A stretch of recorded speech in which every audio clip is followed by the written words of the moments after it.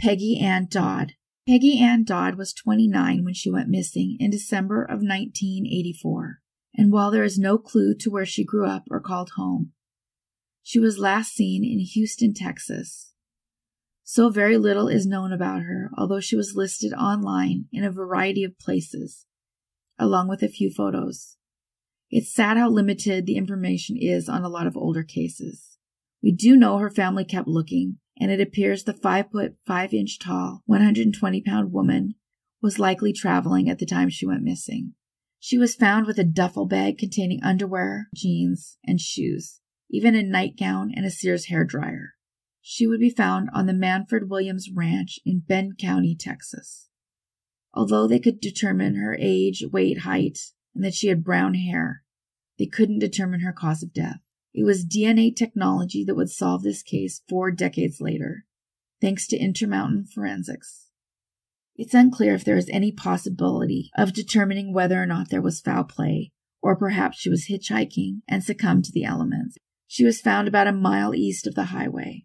If anyone knows what Peggy was doing at the time, or has any information on her movements, please call the Fort Bend County Sheriff's Office at 281-341-4646.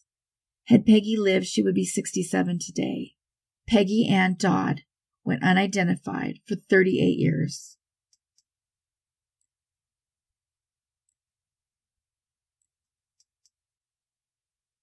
The Sacramento John Doe, identified as Norman Creech. Norman Lee Creech was last seen on November 25, 1983. He had just turned 26 5 days earlier.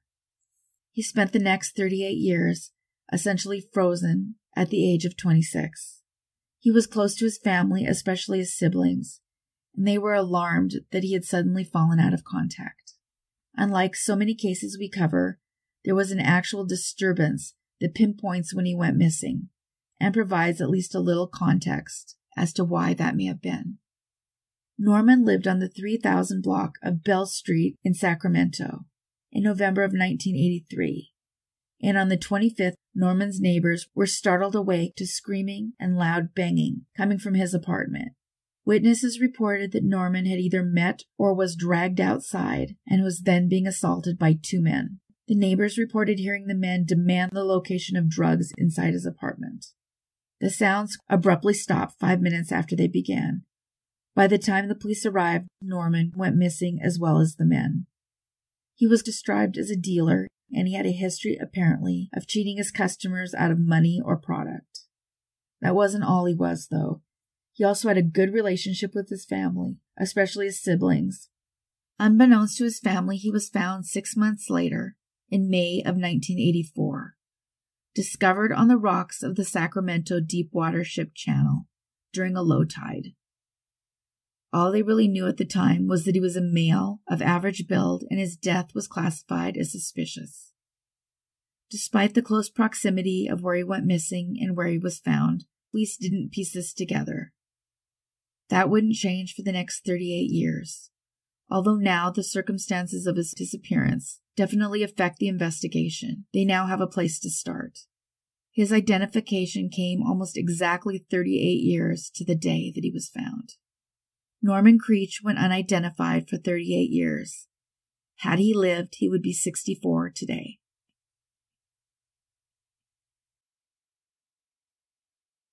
The Houston Jane Doe, 1971, identified as Patricia Elaine Thomas-Wardell.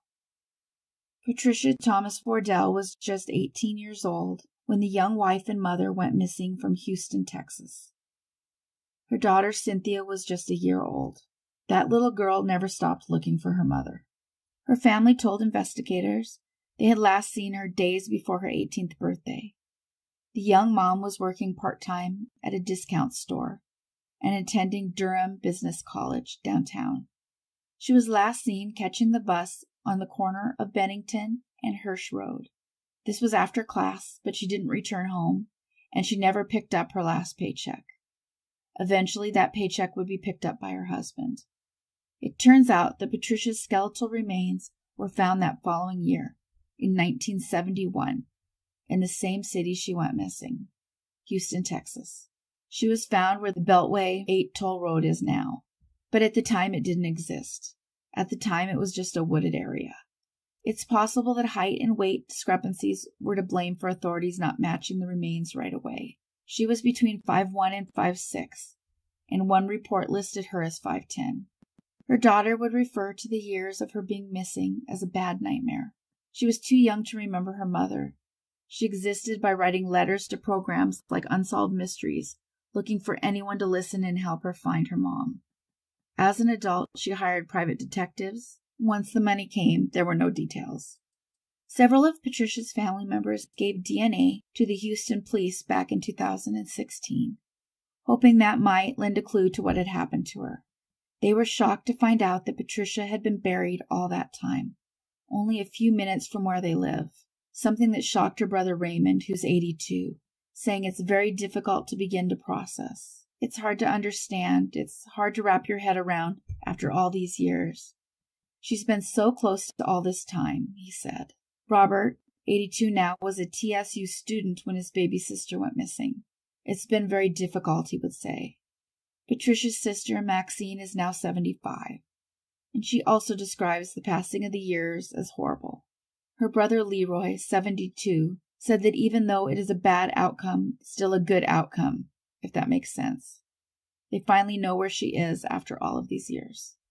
Cynthia has had difficulty processing what happened to her mother, saying, and now maybe I can really and truly try to be happy. And that's what I'm going to get because I'm all messed up right now, she said tearfully. Way too often, disappearances like this, they don't only take the life of somebody, they rob their whole family of happiness and the ability to even process what happened to the person they love. No one is quite sure what happened to Patricia. Cynthia said her father was questioned by police, but was never charged. So there's no way to know if it was her husband or somebody else. Saying, the person who took my mom away, they ruined my whole life. I want my mom to know I'm going to find out who did this to her, and they will pay. It's unclear if Patricia's former husband is still alive to be questioned again. The Harris County Sheriff's Office is now investigating the murder of Patricia Thomas-Wardell. If anyone has any information at all, please call the number on the screen. Patricia went unidentified for 51 years.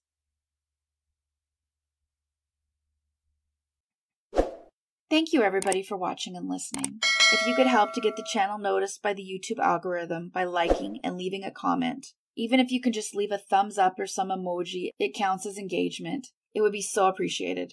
And don't forget to subscribe if you haven't yet. Thanks everyone. Take care of yourselves and each other.